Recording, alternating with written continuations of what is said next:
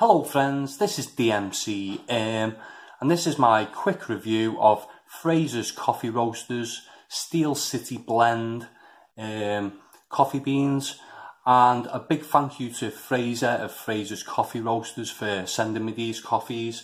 And in the box there was a quick card that said, "Hi, I am Frazer. I am a sole coffee roaster from Sheffield. It is my passion to bring customers a true coffee experience from around the world all year round. I have been roasting delicious, fresh and quality seasonal blends since June 2014. All my coffee is batch roasted, giving me complete control. By tasting, cupping, profiling, I ensure I produce consistently great coffee." And there is all contact information there for Frazer's Coffee Roasters, and I'll add links in the description below for anyone who is interested in checking out the website. So let's take a look at the pack, and Frazer actually mentioned that this is one of his top sellers, this coffee. So I left this one till last because I had a feeling that I was really going to like this one because it's a dark roasted coffee. So there we go, Frazer's Coffee Roasters Steel City Blend, roasted in Sheffield, 250 grams this bag, and it is a blended coffee. And on the label it says the taste notes are bonfire toffee and maple syrup. The origin is Brazil Santos and Indonesia Java 6 years. I'm not quite sure what that means. The varietal is bourbon and Java. The processing is washed and dry, and the cup quality score is 70. So it seems that the darker roasts seem to get a lower cup quality score for some reason. I'm not quite sure why. So if anyone knows, let me know in the comments below. Roasted, dark, whole beans, expired to consume within 4 weeks for peak freshness, and this was roasted on the 10th of July 2018, and the expiry date is the 10th of December 2018. And as I say, I received this pretty soon after that 10th of July date, so really good on delivering quickly. Frazer's Coffee Roasters, and more contact information there. And as I say, I'll add the link in the description below. And that is it for the pack. If we take a look at the beans, well, as you can see, fantastically oily, dark roasted beans.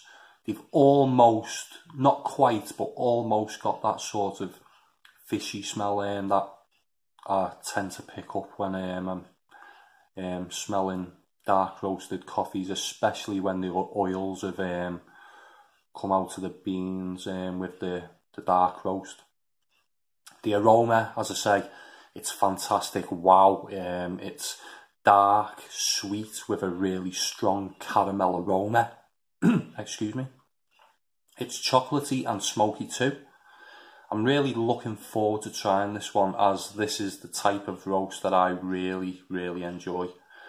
But as I say, really nice, fantastic looking beans then,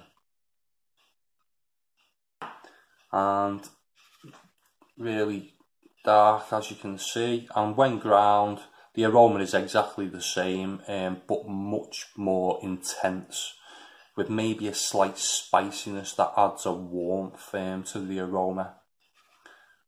But it's quite a pungent aroma to this coffee. You can smell it a mile away. So, taste-wise, it's sweet, chocolatey and smoky. It's smooth with a nice bitterness that's not too overpowering, but it does surround the mouth. The sweetness really comes through with a sort of treacle hint. This is a fantastic espresso coffee, I would say. It's able to handle plenty of milk without diluting the flavour or taste, so it's perfect for milk-based drinks like cappuccinos and lattes, etc. It leaves a wonderful smoky, sweet aftertaste too that I really enjoyed. It's full-bodied, big, bold and brash, and just the way I like it the majority of the time, I would say. So this is definitely my favourite coffee from Frazer's Coffee Roasters, and it gets a 4.5 out of 5 from me. If you like dark roasted coffees, this is a coffee you'll really enjoy, and it's a fantastic blended coffee too, with the types of beans that I really sort of look for when I buy coffee, which are Brazilian and Indonesian Java beans. So as I say, fantastic, wonderful dark roasted coffee, scores 4.5 out of 5 from me. So I'd like to hear from anyone who's tried this coffee or any of the other coffees on offer from Frazer's Coffee Roasters. Let me know your thoughts in the comments section below. If you like this video, give it a thumbs up. And if you want to see more coffee reviews in the future, subscribe to my channel. That was my quick review. Thanks for listening.